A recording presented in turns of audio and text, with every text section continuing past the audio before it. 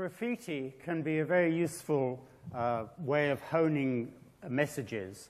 And my first bit of graffiti was life is a sexually transmitted fatal disease.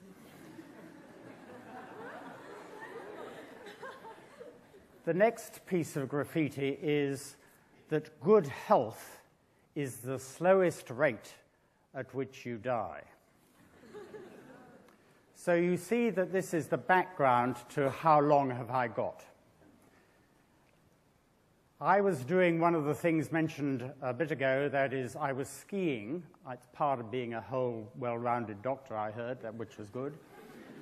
And when one skis, one falls down, and I do fall down.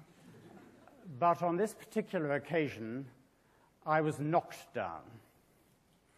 And I was knocked down by somebody who was out of control. But of course, not only was he surprised, but I was surprised. And the outcome was a severe injury to the blood supply to my brain. Now, my helpful colleague said there'd never been any blood going to my brain anyhow. But in fact, I was shown my own carotid and vertebral angiograms, and I was horrified. My wife was told by the doctor who was looking after me that I had a 30% chance of sudden death, a 30% chance of severe stroke, and perhaps a 30% chance of getting away with it. I wasn't told that, I want you to know. But after I recovered, shall I say, my neurologist said to me at one stage, "You know, Martin, I think your prognosis now is surprisingly good." And I said to him, "What the bloody hell does that mean?" And of course, it actually reflects the way that doctors talk to patients about prognosis. When I was a medical student or even a young doctor, we often didn't talk to patients about their prognosis, but we talked among ourselves about their prognosis, and we used words like good, bad, or even a wonderful word, guarded. I was never quite sure who we were guarding what from whom, but at any rate, those were the words which were used. When I recovered from my injury, I took forward the idea that actually we are all going to die, and that sometimes it's going to be totally out of the blue, but sometimes you have a life-threatening illness, and you may in fact want to have some information about the prospects for the future. That was my idea. Was that really what patients wanted to know? And so, together with Phyllis Buter and others, we undertook a large series of studies with patients with advanced cancer, asking them what they wanted to know about anything. And they wanted to know about their chances of benefit from treatment. Over 80% wanted to know what was their likely survival. We then audio recorded a large number of consultations. And how often was the issue of prognosis discussed? Virtually never. Virtually never. We then developed some question prompt lists to give to patients, saying, here are some questions that you might choose to ask your doctor if you're having a discussion with him. And amongst these questions were a whole series of simple questions, and one of them was not actually how long have I got, but I'd like to know about the future. And what we found from a large number of randomized trials, audio recording the consultations, that if you give patients a question prompt list, the thing which they most commonly want to ask about is the future. And of course, that is what doctors are frightened of talking about. So the next bit of information which I think contributed to this flow was to look at the survival time of patients with advanced cancer. And together with Martin Stockler, we asked oncologists in the institution where I work to predict when 50% of people with advanced cancer that they were seeing, the median survival of that person with that disease, And we found that the median survival of this population was about a year.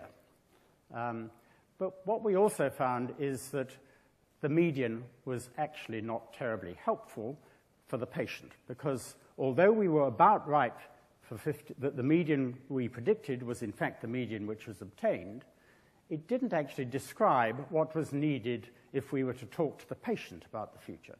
And then Martin Stockler made the very important observation that the survival curve of these patients was pretty close to exponential.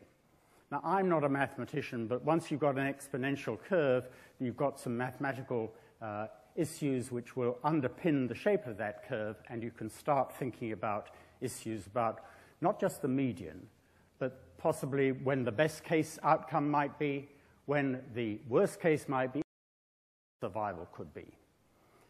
Now, the background to median is that, of course, it comes from following cohorts of patients, sometimes in clinical trials, but not always. The term median has been entered into the medical discussion with patients in the last few years. Some of you will know that, in fact, that Teddy Kennedy, who you may recall was one of the Kennedy family, who had a brain tumor, and in his assisted biography, he records the fact that his oncologists in Harvard had said to him that with your sort of brain tumor, the median survival was 8 months.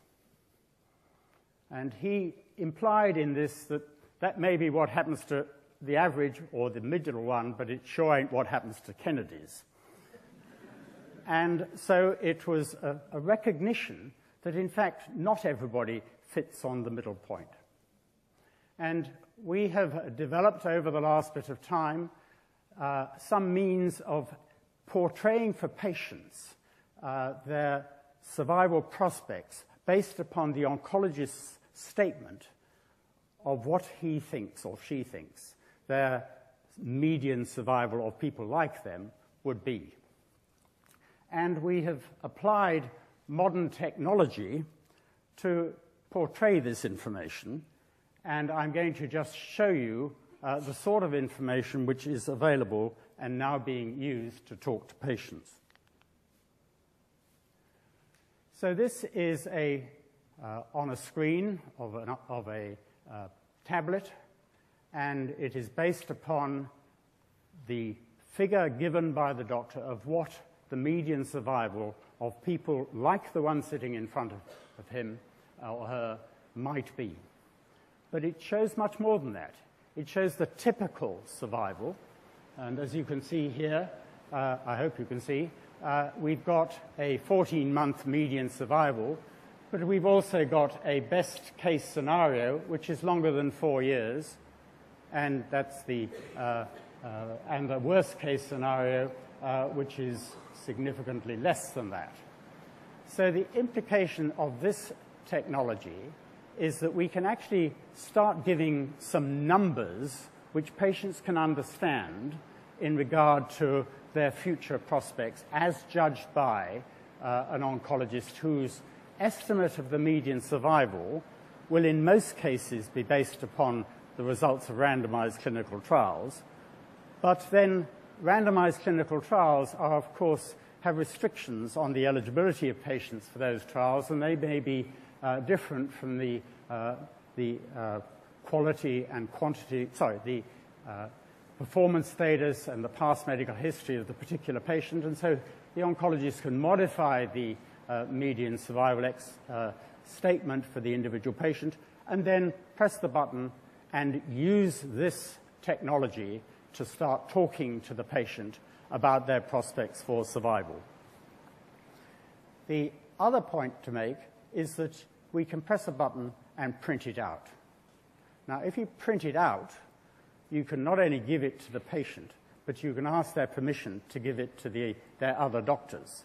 So we're removing the inconsistencies, which in fact are characteristic and almost typify the information given to patients about their future. This next slide, I hope, shows the use of this tablet to discuss with the patient about their future. Clearly, they can ask questions about it, but they can also have a copy of it to take away. So with this brief presentation, I've moved from a skiing injury to something better than a median survival for discussing with patients what their prospects are. Now, to return to the how long have I got, I understand I had 10 minutes. But there is another perspective. When you get to my sort of age, you start wondering whether I might die tomorrow. To which, again, a colleague of mine said, "You might die tonight."